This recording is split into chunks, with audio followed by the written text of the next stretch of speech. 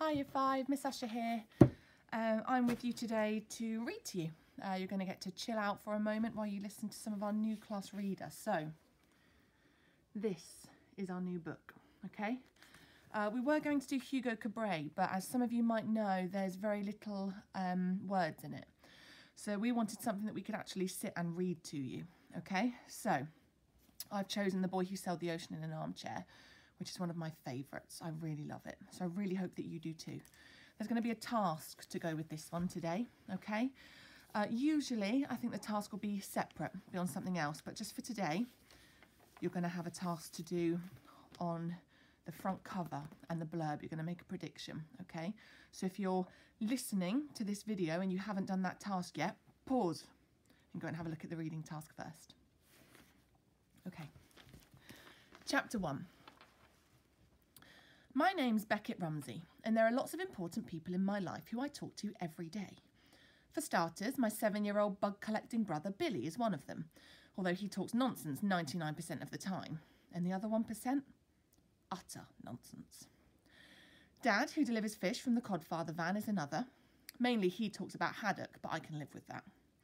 Ibiza Nana, she's my grandma, and she always rings for a chat from Spain. And then there's Pearl, Dad's girlfriend. I talk to her a lot, and Pearl's good at listening. Plus, she gives great hugs and tells us that she loves us to the moon and back, which is at least 768,800 kilometres of love. I know this because Billy made me check. In fact, Pearl's almost a mum to Billy and me. I say almost because the one important person in my life who I don't get to talk to at all is my real mum. My mum died when I was 4. Not being able to talk to her is the hardest thing.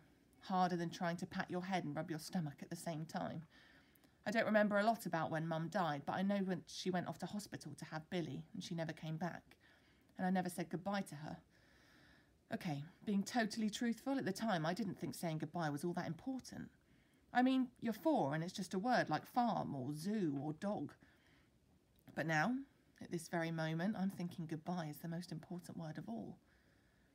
You see, it's 11:30 on the Monday night at the beginning of half term, and I'm sitting in my dad's fish van outside a hairdressing salon called Crops and Bobbers. Dad's telling Billy and me that we've left our house at Honeydown Hills for good and we're moving into the flat above the hairdressers, just the 3 of us. We're not to worry about leaving Pearl behind, and no, we don't need to worry about saying goodbye to her. She'll understand. No, we're not to ring her. At first, I'm confused with a capital Z. So confused I can't even spell. That's how confused I am. Not say goodbye to someone so important for the 2nd time in my life. Not say goodbye to Pearl. Dad's having a laugh. Only Dad isn't having a laugh. His face is harder than dried up breakfast cereal left in a bowl. If I could drive, I'd go straight back to our house and Pearl and tell her that Dad's lost his marbles. In fact, that his marbles are so lost they're probably floating around in a galaxy far, far away. Pearl would welcome us back and say it doesn't matter that we didn't say goodbye because this isn't goodbye at all. It's hello. She'd bring us straight inside and let us play with her tubes of paint, because Pearl's an artist. She'd say she loved us all the way to the moon and back again and give us the biggest hug, and we'd say we didn't actually go to the moon, just to Eden, but we're so glad to be back again. When I tell Dad we should go back to Pearl, his mouth drops into an easy O. You, he mutters, scratching the koi carp tattoo on his arm, are not going back to say goodbye or anything else. You do not need to say it. Well, my dad is a prawn short of a prawn cocktail. Plus, there is the little matter of us being at our new flat already and it being the middle of the night. I can't be travelling all over the place at this time with 2 children, Dad says, forgetting that he's just done exactly that. Because about an hour ago, he woke us up, threw all of our stuff into boxes and strapped Mum's favourite armchair onto the top of the van beside the plastic one-eyed cod. When we asked Dad where Pearl was, he said she'd gone out, and then he shooed us into the van and we zoomed away as if we were in the Grand Prix. Although I don't think a van with a giant cod on the roof could enter. Anyway, this is our new life now. We're going to be living by the seaside and this is our home. Dad points up at the flat as if he's the wise man from the east pointing at a star. Living by the seaside? Our new life? I blinked back my confusion. What was wrong with the old life? You can't just throw away old things like that. Otherwise we'd have slung out Ibiza Nana a long time ago. Okay, so saying goodbye doesn't seem all that important to Dad, but he's nuts if he thinks it's not important to me. Well, I'm going to do something about this. In fact, I'm not going to say goodbye to Pearl at all. What I'm going to do is contact her and bring her here to live with us. Yes, that's what I'll do. But now I'm thinking about goodbyes, and it reminds me of Mum, and suddenly saying goodbye to her is what I want more than anything. So the other thing I'm going to do is say goodbye to Mum, because I can't bring her here to live with us, no matter how much I wish I could. OK, Dad, you're the boss, I say, saluting. This is what I call the bluff. Pretend to Dad that I agree with whatever he says, when really I don't agree with any of it, and I'm going to do something about it. By the way, Dad isn't the boss in our house at all. That was Pearl. Not that I'm saying she went about being all bossy boots to everyone, but she liked things done her way.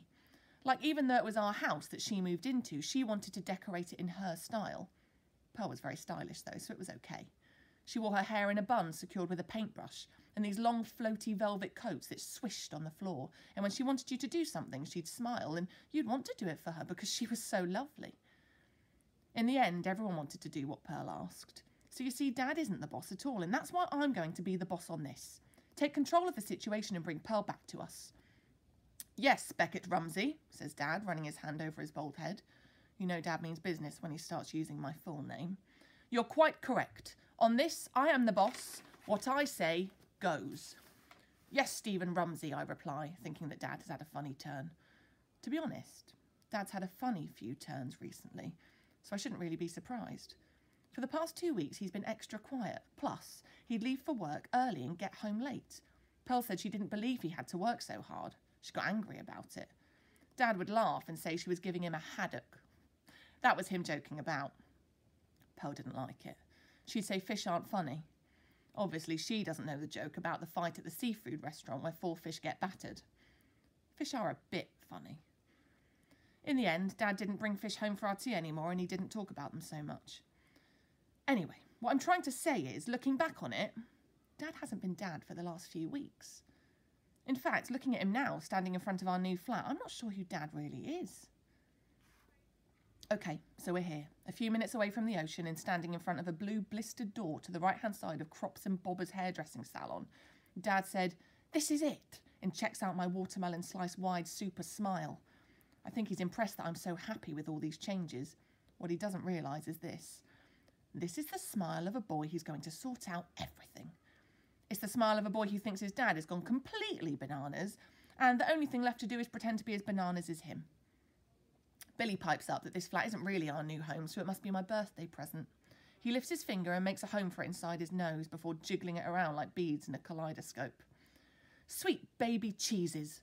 My entire family is bananas now. As if. Dad's not going to buy me a flat. I mean, I was just hoping for a life-size skeleton on my birthday, like any 11-year-old boy. Though imagine if the flat was my new den. Like Billy says, a place where I could store all my medical encyclopedias. Imagine if Dad was investing in the future, knowing I'll need a special place where I can work in peace to find a medical cure for the heebie-jeebies. OK, this is ridiculous. I'm going as bananas as them. Why do you think I'd buy Beckett a flat, asks Dad, his eyes ping-ponging from Billy to me. Anyway, it's not your birthday until next Monday. Dad says it like I don't have a clue when my own birthday is.